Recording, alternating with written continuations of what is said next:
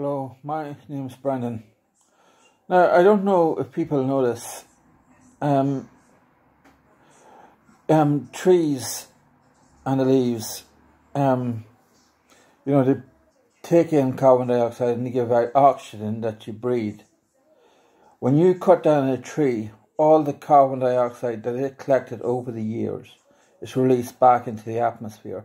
So every time you cut down a tree, you're releasing carbon dioxide back into the atmosphere, creating global warming. So every time you don't want a tree in your garden and it's a couple of 100 years old, all the carbon dioxide that it collected over those couple of 100 years is released back into the atmosphere. And do you know that there wouldn't be any life on the planet if there wasn't any trees?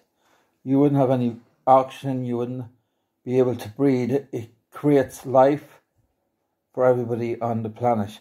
So the next time you think about cutting down a tree, you think about that. Thank you. My name is Brendan Connolly.